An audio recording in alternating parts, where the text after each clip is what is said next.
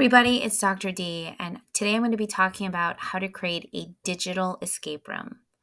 A digital escape room is a digital document that students are solving problems and working collaboratively, and every time they solve a problem, they get to go to the next problem. So it gamifies instruction because they're typically competing against other students in the classroom or perhaps working collaboratively to problem solve. And they have to kind of get the clues and the codes so that they can solve each of the problems. So it's a fun way to get kids to practice skills or reinforce concepts that you're teaching. And certainly you can do this in all subject areas, but today I'm going to be showing you a digital escape room I created for math. This one is focused on multiplying and dividing integers. So this is the back end of a Google document. This is the Google form that I've created, and I'll share a copy of this if you'd like to reuse it. I'm doing a Valentine's theme because I love to do escape rooms right around the holidays because I can still get students to do work, even though they're really excited about being with their friends and eating lots of candy. So using a Google form, you create the instructions for your students. And you can see here, this first question is, what is the name of your team members? And what I've done is to make it like appealing for my students. So I've created a theme. This is a Valentine's theme, and I've also included the name of the middle school. I've created these different images on a Google slide deck. And that way, all I need to do is add an image for each of these questions in Google Forms so that students think that they're actually in a Google escape room and not taking a quiz. Because if they just see a regular Google form, it's not going to be as fun, right? So here's what the first puzzle actually looks like. Let's talk about this. They are going to get 4 problems. That is part of this puzzle. So you'll want to tell your students you have to solve each of those 4 problems, and then you'll see the answer choices. And so the students can't just guess the answer, they have to actually work out the problem.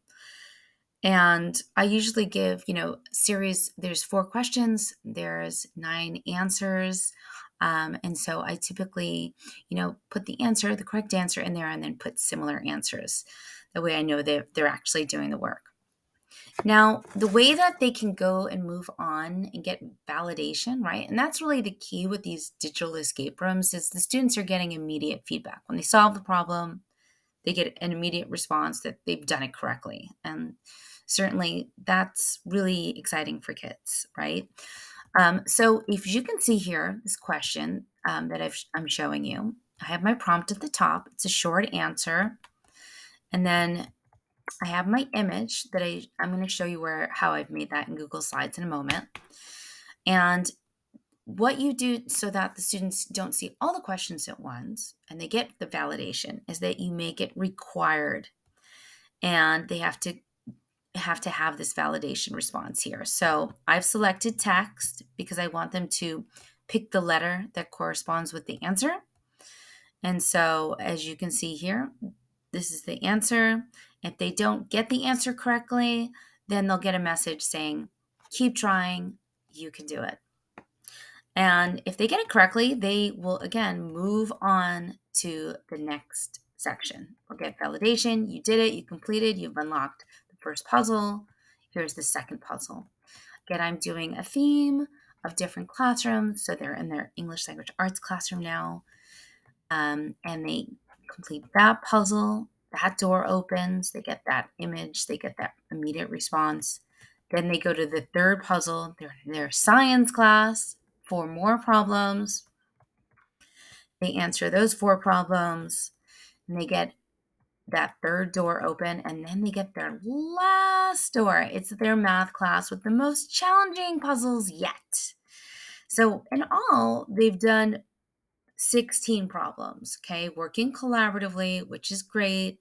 I've increased the cognitive demand of the problem. So the first 2 problems are pretty easy, but when you get to the last puzzle 4, it requires a little bit more critical thinking.